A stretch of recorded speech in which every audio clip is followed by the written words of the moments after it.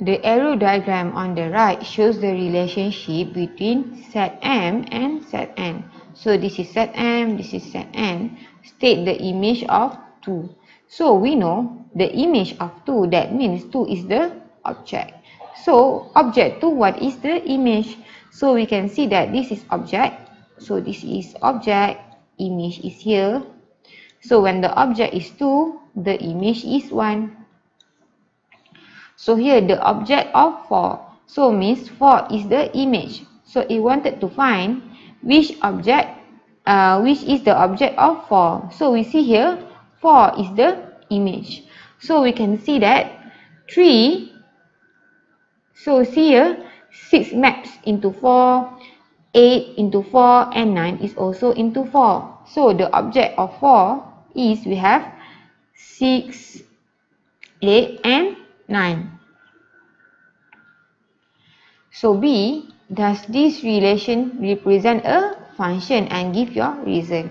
So to be considered a function, it must only have one image. So it doesn't matter if the image got many objects, as long as this is the main rule, the object has one image. So you see here 2 maps into 1, 6 into 4, 7 into 1, 8 into 4, 9 into 4. So we see here, even though we can see that the image got few objects, but all the objects get only one image. So this is a function. So C, state the domain, codomain and range. So here C, so domain is everything in front here. This is domain. So domain is equal to, so you have to open the curly bracket. So everything here is 2, 6, 7, 8, 9. So codomain is everything at the back here. This is everything here is codomain.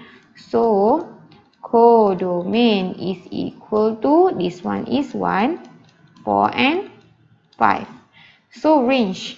So range is also at the back. But what is the difference between codomain and range? Range is the image, is the codomain which have object.